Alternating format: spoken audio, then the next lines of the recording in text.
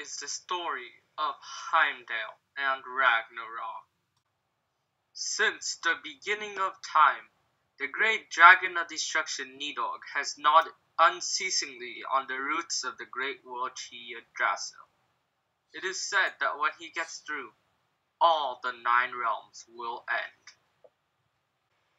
For eons, the gods have lived happily on the branches of Yggdrasil without conflict. All of this changed when Balder, the strongest man on Earth, died at the hands of Loki, the trickster god of mischief. Worried that they too could eventually kick the bucket, Odin and his fellow gods captured Loki and his sons.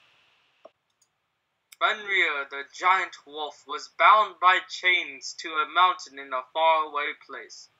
Jormungand, the great serpent, was imprisoned in the ocean and surrounded with crags. Loki himself was tied up by his youngest son's entrails to 3 rocks in a cave. A venomous snake was tied up above him and dripped venom onto him. His ever faithful wife Sing sat by his side and caught the venom in a bowl. But when she moved away to empty the bowl, the venom would fall onto Loki, and his thrashing would cause the earthquakes of the human world. With the death of Balder, Odin was worried about the fate of his fellow gods, so he sought out a seer named Mimir. To seek Mimir, Odin traveled under the roots of Yggdrasil to the realm of the giants, Jotunheim. After sacrificing his right eye, Odin proceeded to drink from the well of wisdom.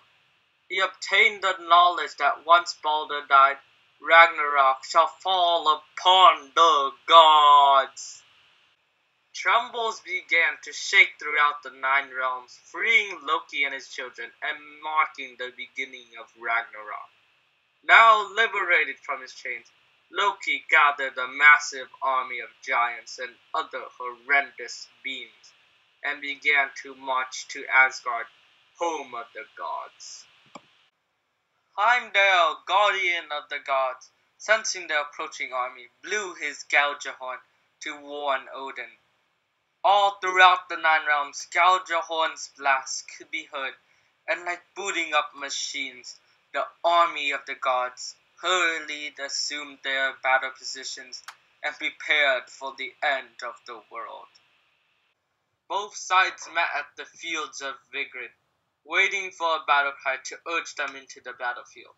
As Odin charged at Fenrir, the ginormous wolf opened his big, gaping jaws and swallowed Odin whole.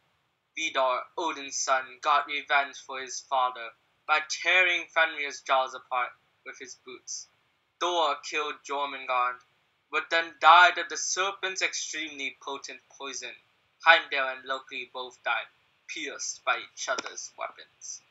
As the Fire Lord engulfed the world in flames, and as the 2 wolves ate the sun and the moon, Nidhogg finished chewing through the roots of Yggdrasil, plummeting all the 9 realms into oblivion, and bringing an end to the world, an end to Ragnarok.